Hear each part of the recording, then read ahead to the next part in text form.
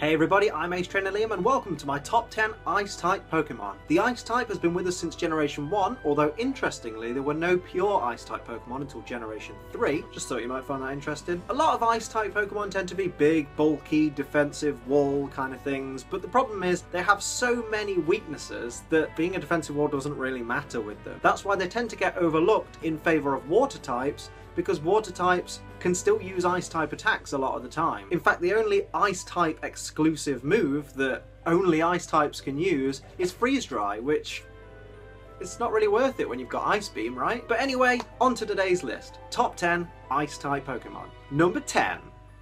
Abomasnow. Abomasnow is a big hulking giant of a Pokemon, and it does have pretty decent stats all around. In fact, when it Mega Evolves into Mega Abomasnow, its attack and its special attack become even higher, and it even gets pretty decent defenses. The downside with Mega Abomasnow is that its speed is half to 30, so it's going to be a sitting duck on the battlefield, especially with its numerous weaknesses. Sorry Abomasnow, you tried. Number 9. Weavile. Some of you guys that have been watching for a while might be like, why has he put Weavile in this list? He doesn't like it. That's not entirely true. I've never actually said that I don't like Weavile, I just showed a bit of apprehension to it being in Pokkén Tournament compared to some other Pokemon that they could have included. Weavile itself is a great Pokemon. It's got brilliant attack, it's sneaky fast, in fact it's the fastest Ice-type Pokemon, and it's also the joint fastest Dark-type Pokemon along with Darkrai, and it does look pretty cool. I just didn't think it was worth putting in Pokkén Tournament, that was all. I would have preferred to see Primeape or something like that. But I guess you got to give Weavile a bit of love now and again, and I do like it competitively in Pokemon, just not for a game like Pokkén. Sorry. Number 8. Mamoswine.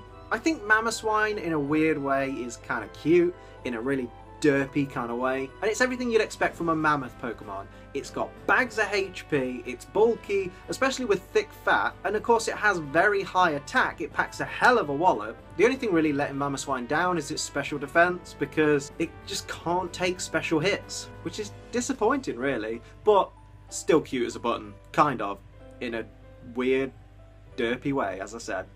Number 7. Dugong. Now this one is adorable. Look at his little face. It's like having a big wet puppy. Really cold wet. But let's forget the puppy reference. It just looks adorable. Not to mention it's got pretty decent defenses and HP and pretty average speed, which makes it a nice all-round Pokemon. A lot of people feel that Dugong doesn't get a lot of love, but it's actually a really good competitive Pokemon, used properly. And we'll just skip over the fact that it's a water type. That had nothing to do with my choice. Number 6. Frostlass. I feel a bit bad for Frostlass these days because it seems to be living in the shadow of Glalie, because Glalie got a Mega and Frostlass didn't. But Frostlass is a good Pokemon. It's pretty fast, it's got good attack and special attack, not to mention it's immune to normal type moves and to fighting type moves, and fighting types are a killer for ice type Pokemon. I think it would be fair to give Frostlass a Mega evolution, but who knows? Pokemon Company make their own rules. Oh, and one weird thing about Frostlass. One of its Pokedex entries says that a woman wandered off into the mountains and died and came back as Frostlass. That wouldn't happen because Frostlass evolves from Snorunt, so the woman became a Snorunt and then I don't know. Plus it'd need a Dawnstone. This is complicated. Game Freak, sort your Pokedex out. Number 5. Cloyster. We know what it looks like, but it isn't one of those. It's not. Can we just move on and talk about the big vagina? Yes, let's do it. Right. Cloyster is a beast of a physical wall. The thing has 180 base defense. That is scary. Obviously, ignore the fact that its special defense is so low, but Cloyster can take punch after punch after punch, which is good because a lot of the offensive types that Cloyster will be up against that it will be weak to are fighting that use a lot of physical moves, rock that use a lot of physical moves. Those sorts of Pokemon normally would pose a threat to an Ice-type Pokemon, but not Cloyster. Not to mention it is able to deal considerable physical damage as well, and maybe drop a little bit of defense with a Shell Smash and it's all over. I don't know what you're thinking. Why is Cloyster always grinning? It's because it knows it looks like a fanny. Number 4. Articuno. As I've said before, Articuno was, for me during my childhood, the legendary Pokemon I wanted to catch. I thought it was beautiful, I thought it looked just amazing, and I actually had Articuno in my team for quite a while when I was little. Nowadays, now that I've realised that it's 4 times weak to rock, it just doesn't have the same effect, you know? Miltank can take it out with Rollout. Although saying that, it does have pretty decent defences. And as I said, it is beautiful. Number 3. Glaceon. Hey, an evolution! When I was choosing this list, I thought of Glaceon and I thought, oh, thank God Glaceon's in the list. I'd never hear the end of it if it wasn't. But I do like Glaceon. I think it looks cute. It's not one of my favourite evolutions, but you've got to respect how powerful it is. It's got base special attack of 130, which it shares with Espeon as the highest special attack of all the evolutions, and it's got decent defense. As an all-round Pokemon, Glaceon's alright. I can't really fault it, and I just genuinely like it. I mean, it's hard not to like the evolutions. I know some people rag on Sylveon, but they're fine. They're all cute in their own way, and Glaceon is no exception. Number 2, Aurorus. Try saying its name and not sounding like a seal. Aurorus.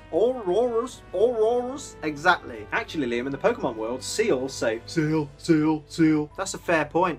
Forget I said anything. Aurorus looks magnificent. It is a beautifully designed Pokemon. And if we could just get over the fact that it's 4 times weak to fighting and steel.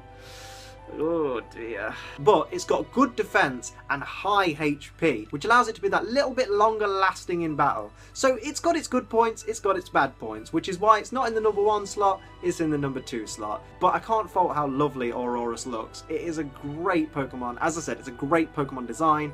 I think it's fantastic. Definitely one of the better fossil Pokemon. But then again, so's Tyrantrum. So Generation 6 was good for fossils. That's all I can say. Number 1.